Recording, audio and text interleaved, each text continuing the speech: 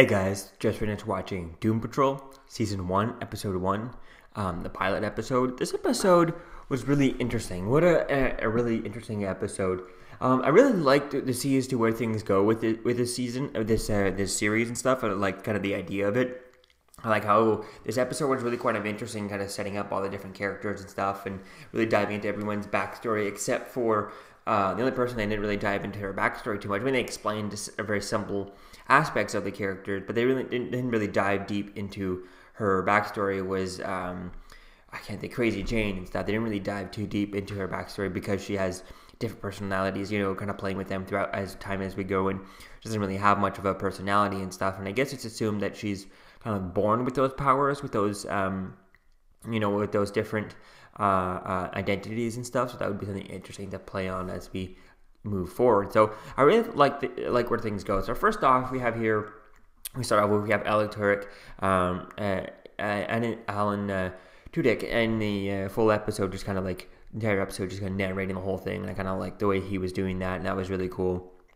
And he was really kind of referencing the audience and stuff, referencing a lot of stuff, so a lot of fourth wall breaking, at least from him. So I think that's kind of interesting there, and it's revealed at the end of the episode that he's the villain of the story. And I think that's kind of interesting because I didn't know anything about Doom Patrol. Even before watching this episode, I watched a couple of videos online on YouTube, just kind of summarizing everything you need to know about the Doom Patrol, right? Just talking about their comic book history and how they've had a pretty interesting run in the comic books where they had good runs at the beginning, and then that fell off, and then they kept on getting canceled here and there, and the only really good run about them is the Grant Morrison run, and that's the kind of the definitive version. There's the original one, that created it, the original run that created it back in the 60s, which was okay, which is pretty good. And then the Grant Morrison run, which is exactly what the creator wanted it to be and stuff. So I think that's really interesting with that, and I think it would be quite interesting to see. I mean, if he's such a good writer, I think they should also get him to do some of this stuff and have him be an executive producer on here. Have him and the creator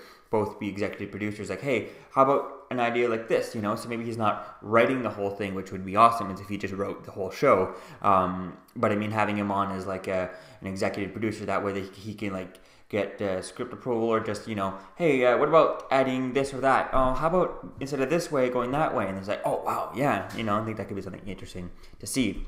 So we start off this episode, like I said, with a little bit of fourth wall breaking. So that was kind of interesting, getting kind of history and all the different characters and stuff. That was kind of fun there. We find out that the world thinks that Cliff Steele is dead, and that Cliff Steele died in 1988. That was quite interesting there. And then we find out that his wife and kids died in a car accident, or that's what he also died there somewhat.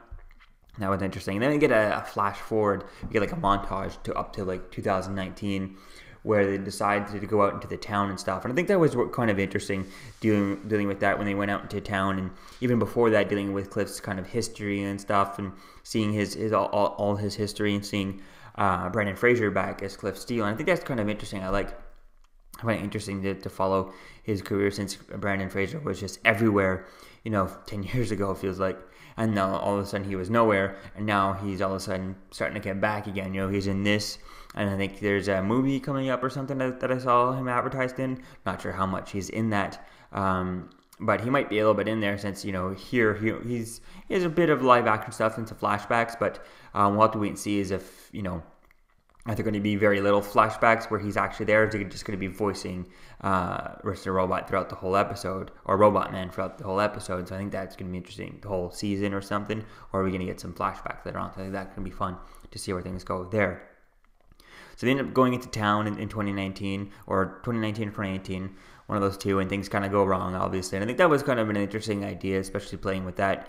He hasn't seen his daughter in a long time, or he thinks his daughter's dead, and they go out, and he ends up buying her a present, even though he thinks she's dead and stuff. And then he finds out that his daughter is still alive, or at least that's what Crazy Jane says. So I think that's quite interesting. So I think that's going to be interesting to see as to where things go with that. Is his daughter going to come and get involved in this? I think that could be quite an interesting storyline to see as to where things go with this. I mean, his daughter's 30 years older now, so I think that's going to be quite fun to see as to where things kind of go from here and stuff. And I think that's going to be quite interesting to see. And then when they get back to the house and stuff, Chief tells them that they all need to leave and run away and stuff because there's immense danger coming, and Cliff's the only one who decides to kind of stay around and fight.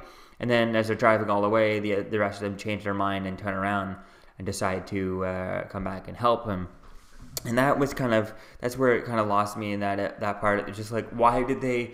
What was the point of having them drive away just for Crazy Jane? The way they did it with Crazy Jane going, we should turn around and turn back, and then, what do you think? And then everyone chimes in, yeah, okay, we should. Yeah, okay, we should. It really wasn't a good moment. It really wasn't an interesting scene or good moment or anything like that. It would have been much more powerful as if when he had stood there and said, we need to stay here and fight, as if they had all agreed with him, because they spent so long listening to every single word Chief has said and never, following all his instructions to the T, right, and never always trusting him. And now, as if they had when Cliff said, no, I need to stay here and fight, they should have all backed him up there. I think that would have been a better moment. It would have been a more, a more bitter bonding moment and things like that. It just would have been a better moment within the show, rather than just them driving off and then going, we should turn around, right? Oh, yeah, I guess we should, type thing. That's all they did, right? So it's like, why? It was just kind of weird. There could have been a better moment for that scene and those moments, which would have been a lot easier to do. So that was a bit silly.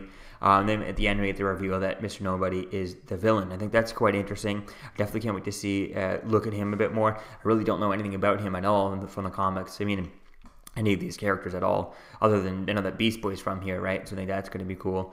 We'll have to wait and see as if we ever get that. But I guess we've already, since we're jumping to 2019, I'm assuming we're now past the events of Titans, and are past the events of Dick Grayson and everyone, and Beast Boy being a part of the Doom Patrol team. So I think that's going to be interesting to see if we get to see them back again. I doubt it, but we'll have to wait and see as to where things kind of go with all this. And then it looks like in the trailer for the next episode, things go awry, right? They're dealing with that big sinkhole, or some sort of sinkhole in the town. Really don't know anything about Mr. Nobody's powers or anything like that. That's definitely something I'm going to be checking out as soon as I'm done recording this. Can be able to get that up on YouTube just to get an idea as to what is his powers, and all that stuff. That'd be fun to see. But the interesting thing is that in the trailer for the next episode, it looks like we do see Cyborg in there. Now, he's not really it's a blink and you missed it moment, kind of. I mean, you could see it there. You don't need to scroll through it frame by frame, the trailer for next episode, to see him.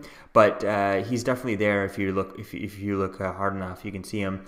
But it's easy it's possible to kind of miss him in that trailer. So it's interesting there that he's not the trailer doesn't focus on him, but he's still going to be there. Something that's going to be interesting to see as to where things go with that.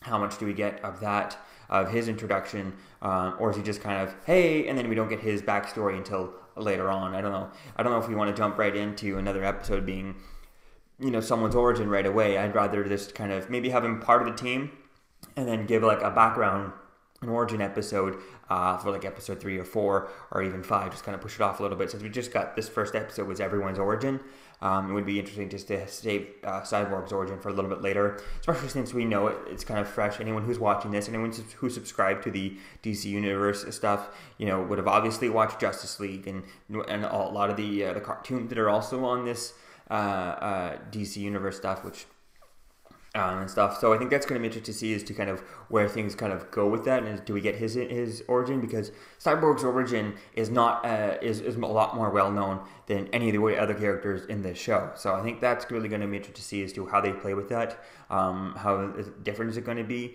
and do they give a full episode on it, quick backstory, does it just say a one-liner? Who knows? I think that's going to be fun to see as to where things go with all that. So let me know what you think, guys, about this episode in the comments below. What do you think about this show so far? And if you really like if you know anything else about the Doom Patrol, know anything else about things that I need to know, let me know in the comments below. And I'll see you guys in the next video. Peace out.